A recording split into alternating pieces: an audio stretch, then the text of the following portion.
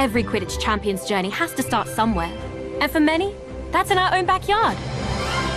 In our minds, the garden is a grand Quidditch pitch, and wind blowing in the trees is a roaring crowd. Can you picture yourself playing among your heroes?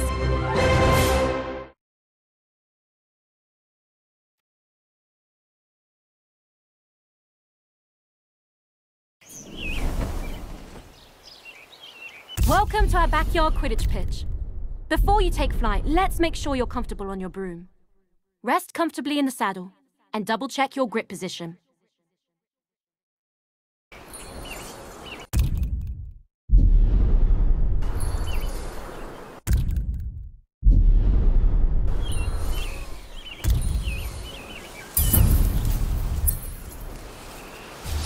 When you think up, the broom should do exactly what you want. If flying doesn't feel natural, try some adjustments.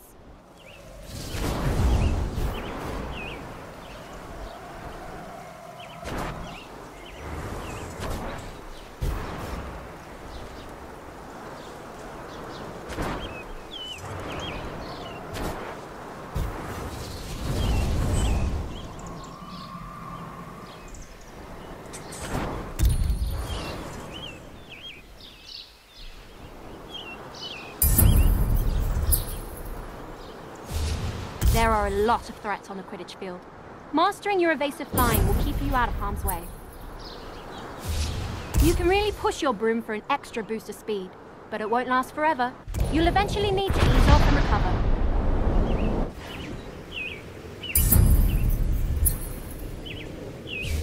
I think you're ready for something a little more advanced. Drifting will let you fly in one direction while looking in another. I use it all the time when lining up. Not bad. Looks like you're getting the hang of it. Definitely better than Neville's first time on a broom from what I heard. Here's a quick challenge to really see what you can do.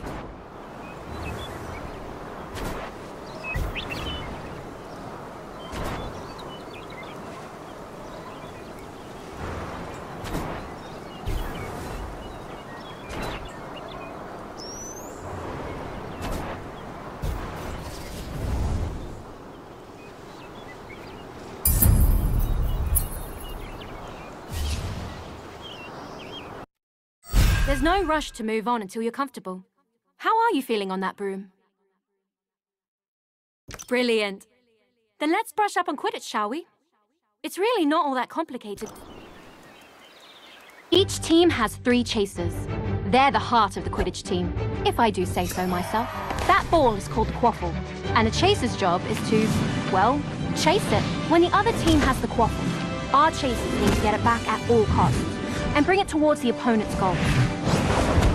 And working as one, throwing the quaffle through any opposing goal scores our team points and brings us that much closer to victory.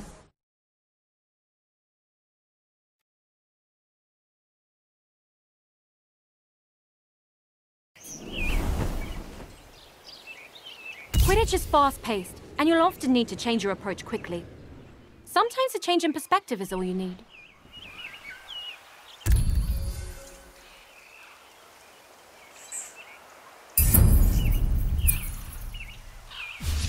As a chaser, your main concern is the quaffle. Have a look for it now.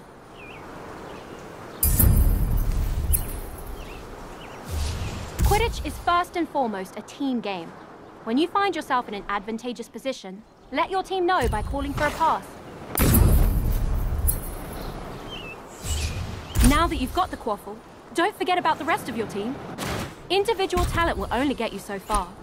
The truly great chasers know they need to pass to their teammates.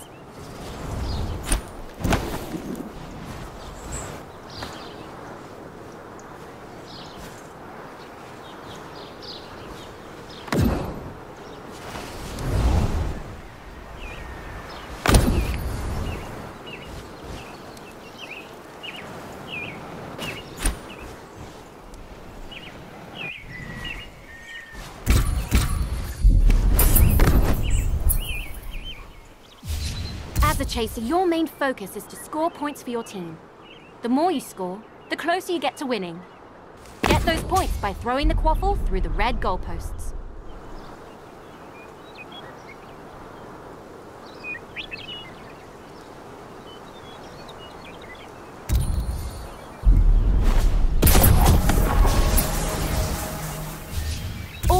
the hunt for the quaffle. If an opposing chaser has possession, that can easily be resolved with a swift tackle. Impressive work so far. You've proven you can score an empty goal, but they won't always be undefended. Let's see if you can slip one past a keeper. That about does it for the chasers. Are you feeling ready for a warm-up match? I was hoping you would say that.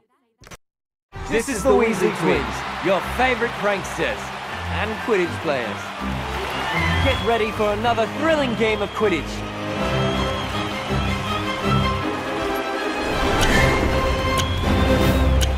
The quaffle's up!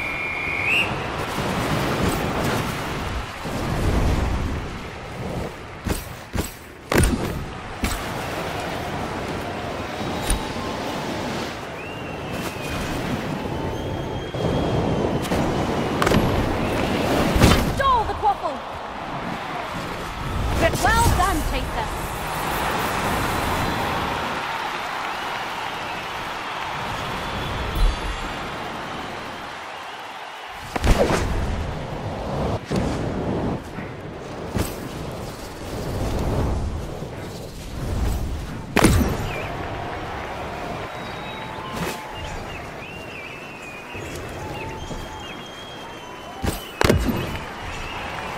There's the quarter shot!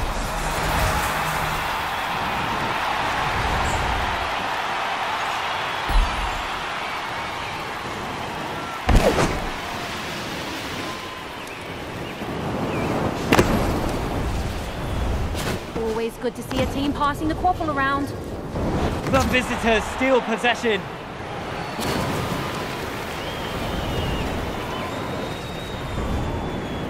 There's a pass. There goes the shot. And it soars through the goal. Either that's the final whistle, or Mom's found the flubberworm in the toilet. This is Ginny Weasley, signing off.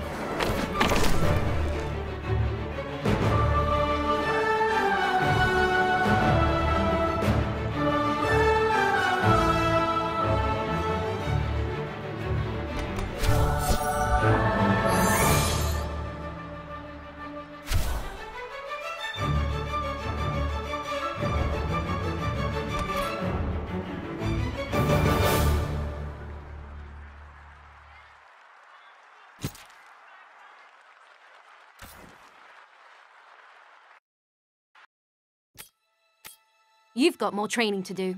Those goals won't defend themselves.